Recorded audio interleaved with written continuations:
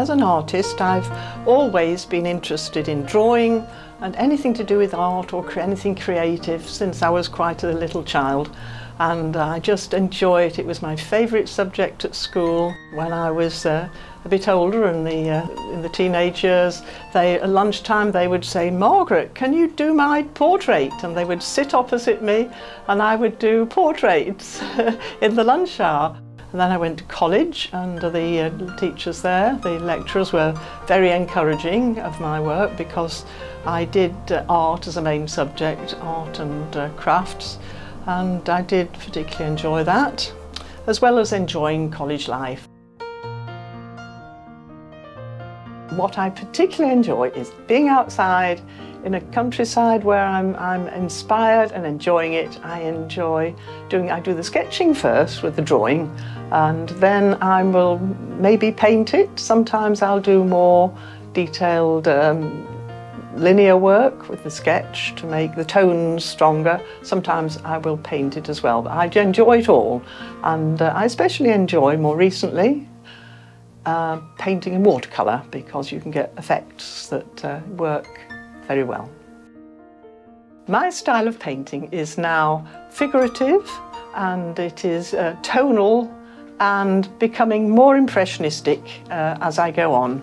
Some of my latest paintings are very much more softer edges in places, not as hard and not as detailed, and that's the way I'm aiming to continue to grow.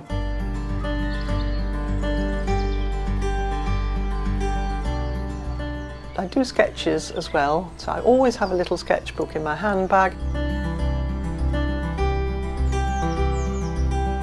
Sometimes people say, "Your work in the sketchbook, why are you doing it in the sketchbook? You can't do anything with it." But I'm doing it for me. That's for me. Mostly it's not to produce some artwork to display, to exhibit or to sell. It's mostly for me in the sketchbook, and my sketchbook work is actually my best work.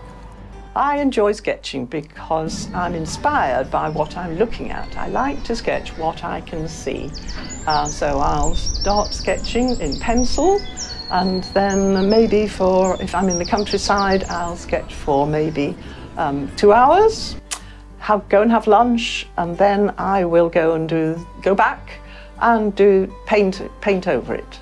But sometimes I leave it as a graphite pencil sketch, maybe using different grades of pencil, and if I feel it's sufficient, I want to leave it, I don't want to add paint, then I will do that. It just depends.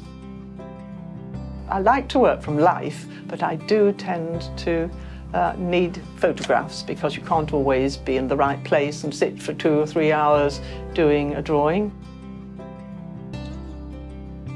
I have written a couple of books. They're all about drawing, which is different from just sketching.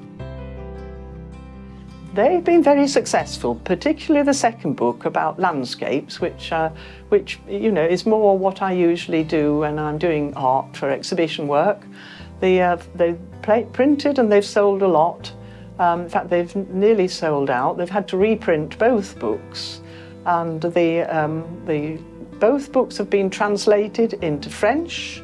Both books have been translated into Spanish, and who knows what else might happen, because they go on from that. A successful artist needs to have a little or more creative talent to start with, and then they need to work very hard and be determined not to give up. Hard work is about 90% of that, and about 5% of actual initial talent. And that's how you become successful, maybe.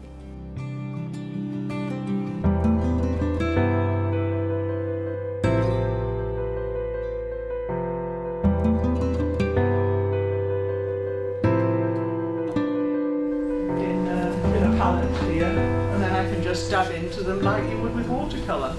So in some ways it's like watercolour, but there are... Also, I demonstrate to art groups locally, and that's good because they know what they're looking at and they're interested and hanging on every word.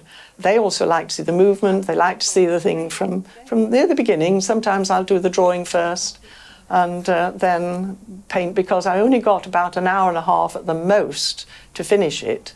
So I try and get as much done so it looks more finished when I come to have to pack up and go home. I've been trying to show all these people in the Ashford Art Group things that I've discovered because I've experimented. I do different things, and even today I found out something that I hadn't done before with using Inktense and the Brusho inks together.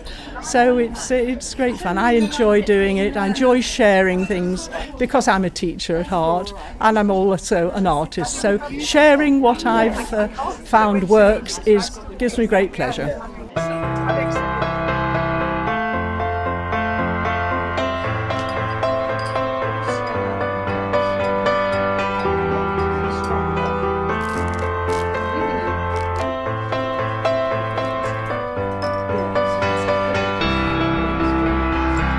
The underlying message from the start, whether they're beginners or intermediate or getting on, 3 things that I expect and I aim to have in each class that I do. First of all, you've learned something new. Secondly, that you've got a painting or something to take home and show your friends, your family, what you've done. And the third thing, which is really very important, is that you've had fun and you've enjoyed doing it.